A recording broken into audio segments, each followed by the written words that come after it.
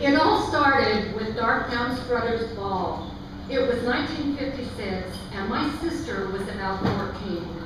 She and a couple of girlfriends got the idea to learn the Charleston for an upcoming Roaring Twenties dance. Much to my mother's disapproval, they showed up at our house with records and cranked up the Victrola in the living room.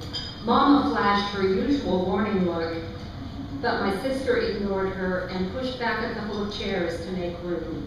I hung on the sidelines, eager to join in, but with one ear cocked toward the back of the house where Daddy was reading a Raymond Chandler mystery.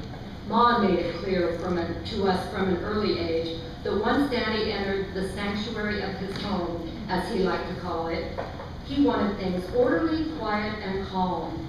She was as meticulous as a general in planning our evenings so that dinner was on the table at 6 on the dot. My sister and I were seated beside her with quiet voices and company manners, and the house was still as a tomb the rest of the evening, so my father could read in peace. Then, Darktown Strutter's Ball started, and Sharon, Loretta, and Myrna began to dance. Myrna was the bossiest of the trio, and since she'd been taking tap dance lessons at the Moose Hall for as long as we could remember, she was the natural leader. At Mama's insistence, the music was playing at the lowest possible volume, but it wasn't long before Sharon turned it up a notch. I was drafted as Loretta's partner, and Pepper, our fox terrier, who went everywhere I went, frolicked beside us. Mama, who loved music of any kind, soon joined us in the living room, dish towel still in hand, tapping her foot and offering suggestions. In an old photo album in our living room, there was a series of pictures of a much younger version of our father, holding an enormous trophy, playing tennis, a group shot with the debate team, and my favorite, Daddy doing the Charleston. Arms flung out, legs askew, a look of pure joy on his face. My sister and I would look at those old photographs with a sense of awe. This was a part of our father's life we knew nothing about. The photos we had on the shelf reflected a dignified man who went off with a briefcase every morning to teach 8th grade in a rural school about an hour away. He came home in the evenings, changed into slippers and a cardigan sweater, and retired to his study to read or correct papers, emerging long enough to eat supper and help us with our homework. We'd see glimpses of the younger Daddy from time to time. Sometimes, without warning, he would burst into verse. He'd walk back on his heels, close his eyes, and recite a snatch of lines from Shakespeare or Tennyson or one of his other favorites. Other times, he'd stop in his reading to point out an interesting word or turn of phrase. It might be snappy repartee from one of his detective novels or a lyrical line from Ralph Waldo Emerson. He loved to read. Words excited him, and he shared them with anyone within earshot. Listen to this, he would say, lowering his book and looking over the top of his glasses, and we would listen raptly, glad to be included in his private world of words and books. But the young, carefree man dancing with such abandon in the photograph might as well have been somebody else.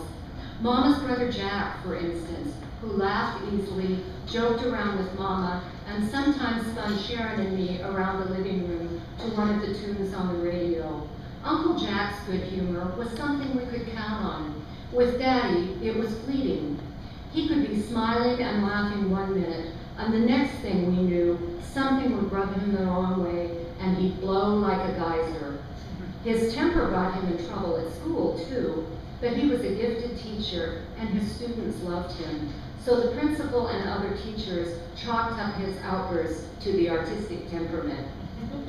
Thanks to Mama's diligence, we didn't glimpse Daddy's temper often. When we giggle uncontrollably or shove each other too vigorously while doing homework at the kitchen table, a stern look from Mama with a glance toward Daddy's closed door would usually get us to quiet right down.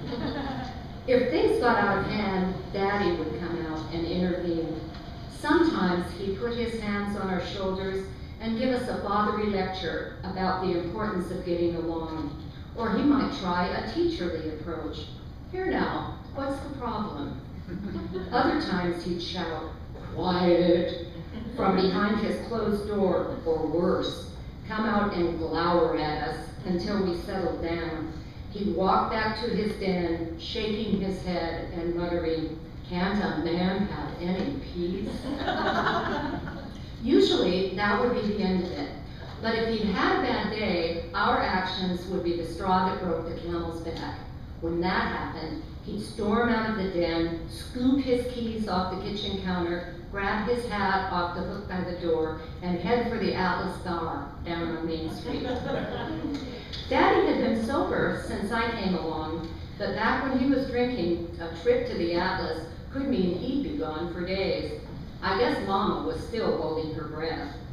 Even though he came back in an hour or so with his temper in check, Mama would sniff the air for a scent of whiskey and scan his eyes for signs that he was off the wagon, certain our bad behavior had driven him to drink. We didn't mind the trips to the Atlas because it meant we could listen to the music we liked, laugh as often and as loudly as we wanted, bicker over the usual things sisters quarreled about, and run around the house with Pepper nipping at our heels. Most of the time, our evenings were dull and quiet, our sibling rivalry confined to whispered battles behind the closed door of our shared room.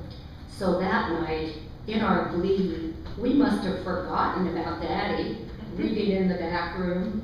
There we were, all of us whirling around, doing our own interpretation of the Charleston. Suddenly, our father appeared out of nowhere and stood in the living room doorway. We stopped in our tracks and held our breath. Daddy walked over to my sister, took her by the hand, and started dancing. It was a sight to behold. His feet moved like they were disembodied, keeping time perfectly, never missing a beat. Our portly father was as graceful as Fred Astaire as he nimbly executed the steps, spun around, bowed to my sister, and then asked my mother to put down her dish towel and take a spin around the room. I recognized the look on his face. It was the same one as the one on the young man in the photographs. Blissful, ecstatic, pure joy.